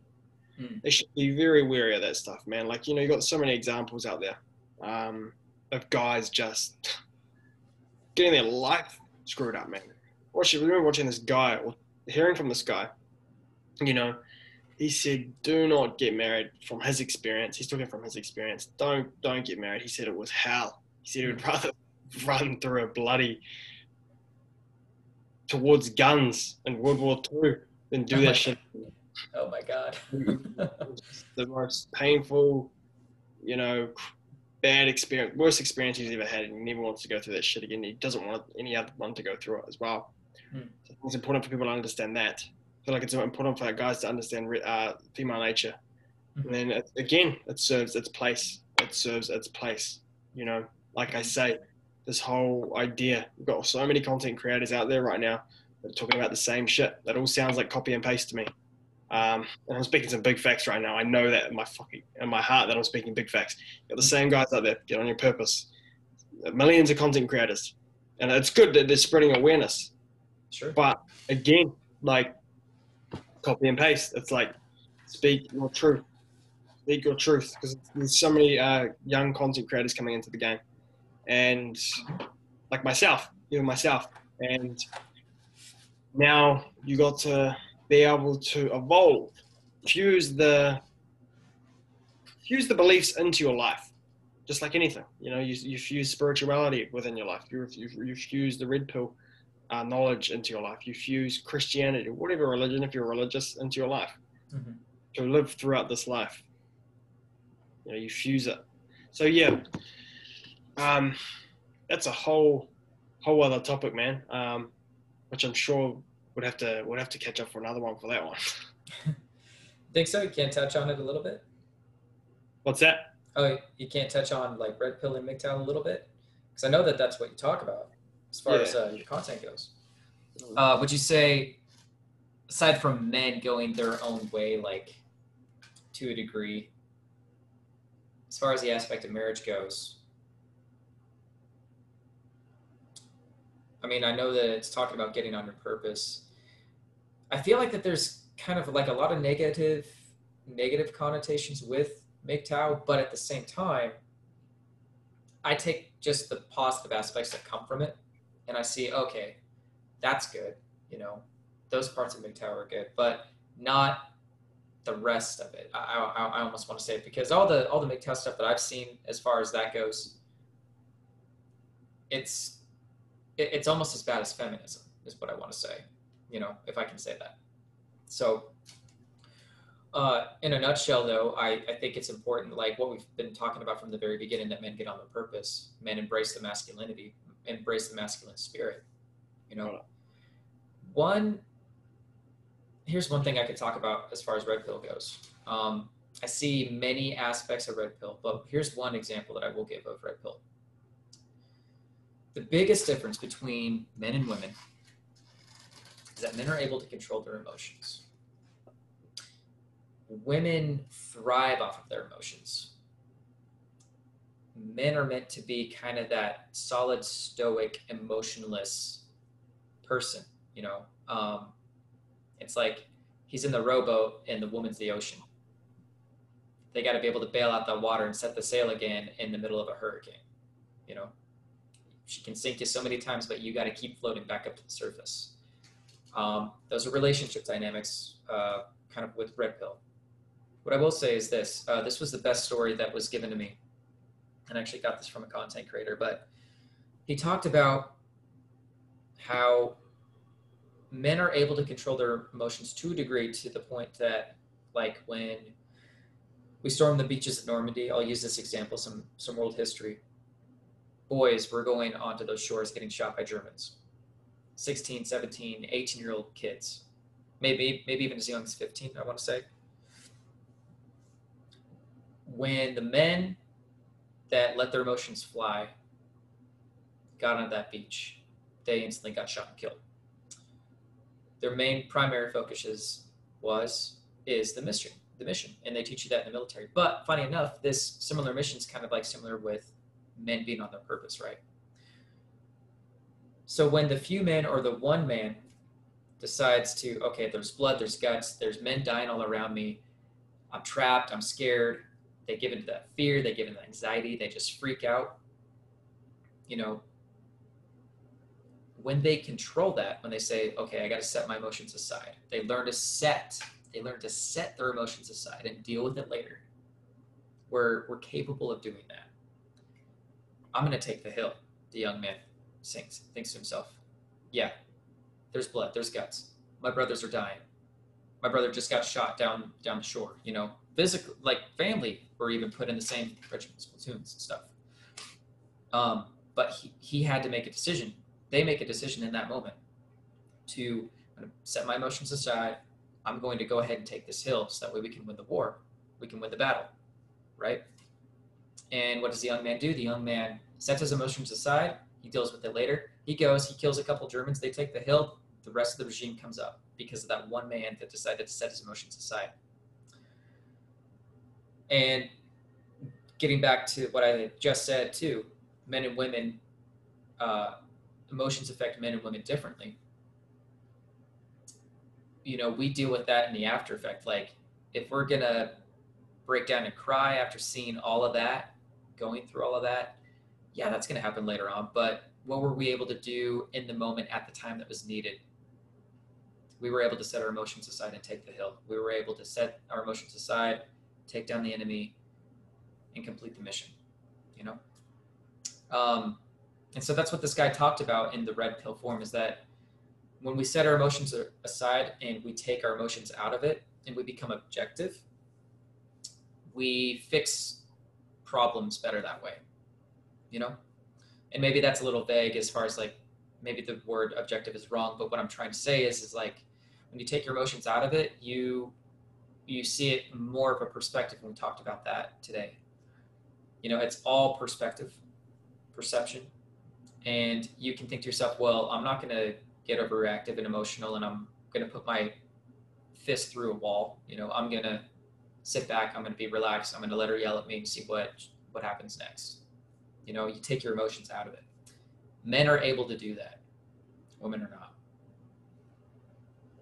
So that's some red pill information that I got.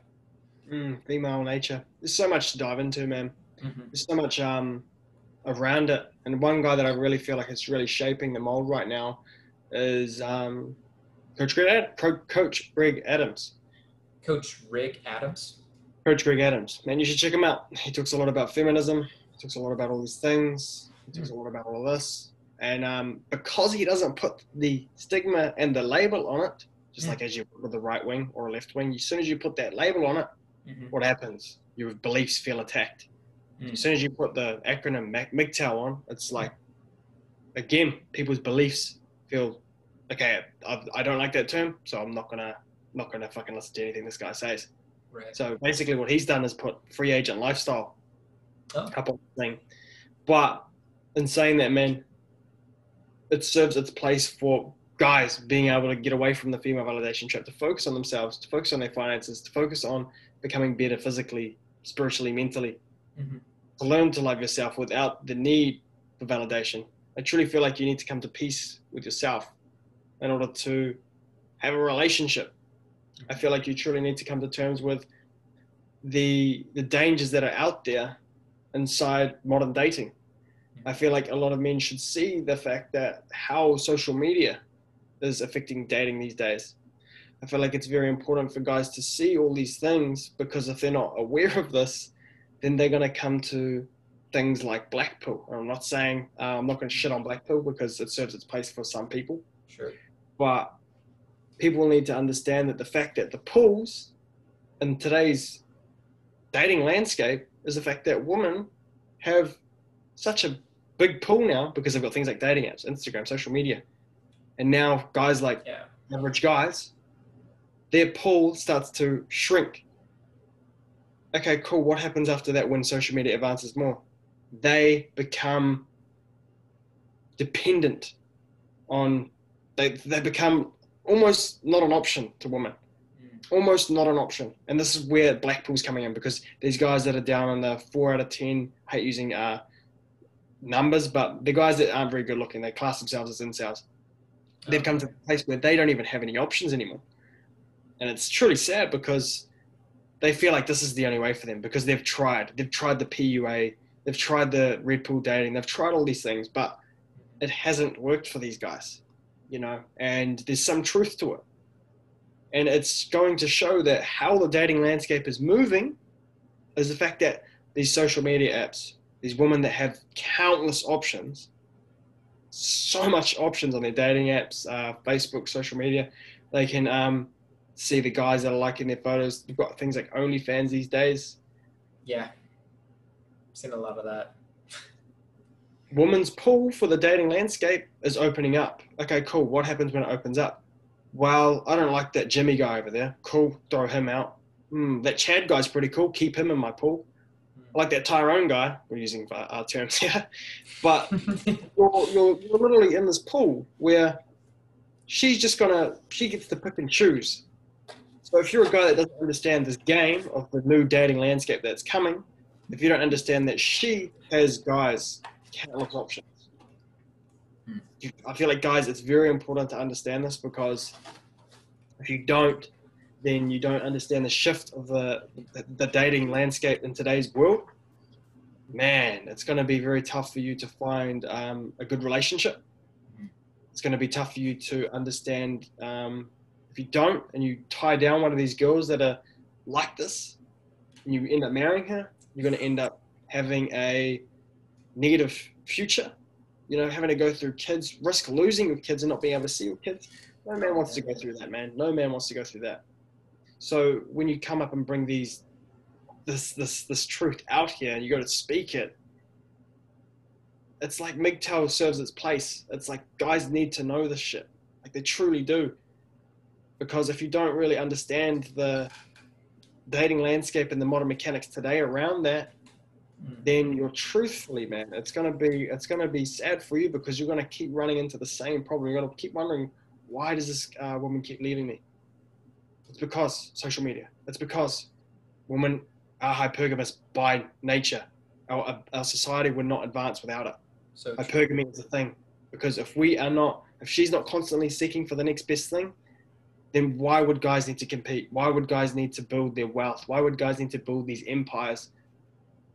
It's just a no-brainer, man. Like, guys need to understand that with social media and technology these days, and as it advances, that you're becoming a less of an option if you don't choose to stand up and really understand that going your own way is an option, to really work on yourself, improve on yourself, so that you can at least, you know, have options. But to be honest, man, if you're not working on yourself and you're not on your purpose, and you want to get into a relationship, you're doomed. I truthfully feel like you're going to be left behind, because as soon as I started improving on my life, as soon as I started to work on myself, and I started to go away from that female validation trap, what happens? Oh, all of a sudden I'm an option. All of a sudden you want to jump on this schlong. You know what I mean? Yeah. You know what I mean? It's an interesting world out there, man, with technology and how it's shifting the data landscape. So that's where I come from in my perspective of MGTOW, man. Understanding that you really need to start improving yourself, because if you don't, to sum this up, it's going to be a grim world for you, man, and you'll probably end up turning to things like Blackpool. And there's been stats and statistics done on this where, like, you know, the incels and people not getting laid is actually increasing. And what does this mean for the world? Maybe more destruction in the world, because people are using their creative energy to destruct and take things down. Like, you've seen all these stories where the incels, like, shooting up schools and movie theaters and shit like it's crazy. I've seen it and heard it, yeah. I have. I didn't really know exactly what an incel was until I looked up an interview that this lady did with a guy, and he was, I think, talking to some friends that were all online. and things like that.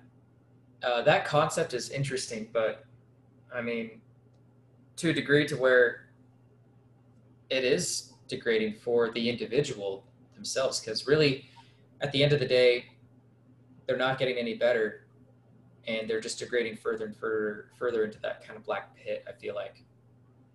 So in order for, I think, these incels to come out of that, they gotta get rid of that mindset, first of all. Not say that they're never gonna date women because they're not good enough, and then they get off on that. I guess that's a thing. And they gotta take and make some initial steps to get better in their lives. Whether, just despite their social anxiety or whatever it may be, not being attracted to women, they got to better themselves in some way. 100%. Or some of them are, yeah, some of them. Also, one thing. Oh, go for it. The guys that with the Blackpool, it's interesting, man, because everything you're saying, there will be this massive block. Like we're talking about that block, they'll have that block because MGTOW, or they have that block because they got a left wing.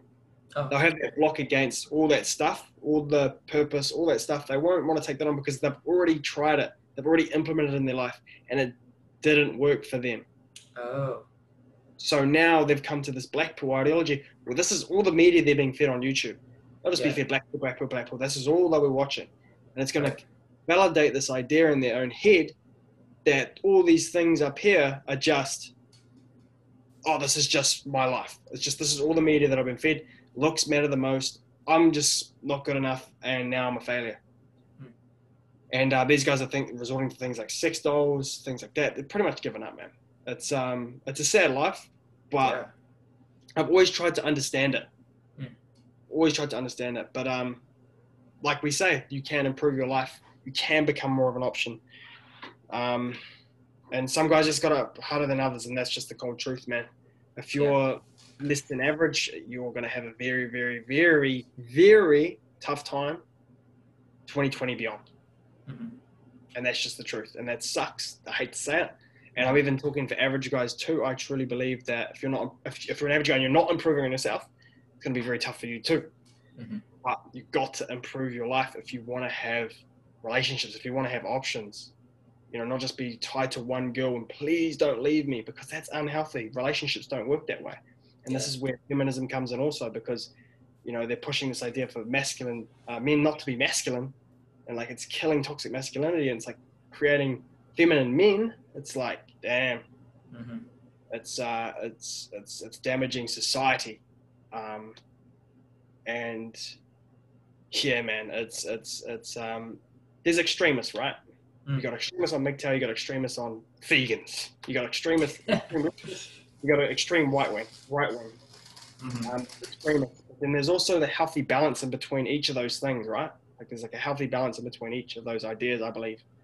And that's why it's always good and important to have like I guess unbiased or biased, at least understand the other point of view, because people need to, it's just that block, man. Your beliefs feel attacked, Yeah. Well, and I had no idea that, I actually didn't realize this about Black Pill. Like, I actually didn't know what Black Pill was until you just told me. So I didn't know that it tied into the incel world. I'm like, this is MGTOW. This is what I speak about on my channel, man. Yeah. Okay. Gotcha. It's crazy, eh? It's insane. It is. It's like where's the world going to be in 20 years? Where's the world going to be in 20 years from now? Like, how bad is it going to be for guys? And this is where MGTOW comes in. It's like, okay, cool. Well, I'm just not going to play the game because, until things change. And this is why the free agent lifestyle and people like that like to travel, because you're meeting new women, but they believe that the single life, having a relationship, having these sorts of things, especially marriage, is just a big no for them, just with the way things are in that sort of aspect. But then there's also the fact of the matter of having a relationship and just being aware, being aware of these sorts of things and the risk out there if you got to get into this, because you guys need to understand this, man. In today's age, it's changed. It's not what your mum was telling you or your dad was telling you. It's a whole different game now. You've got she's got a whole list waiting here, man. Mm-hmm. And like her hypergamous nature is just within her DNA to make these sorts of options. So I feel like it's just very interesting where the dating landscape is going to go. And like I said, 20 years from now, man, it's going to be very interesting. It will be. Sad and good for some. It will be. Yeah, sad and good for some. No, I think that's a good ending point right there, man. Dang. What a crazy world we live in, huh?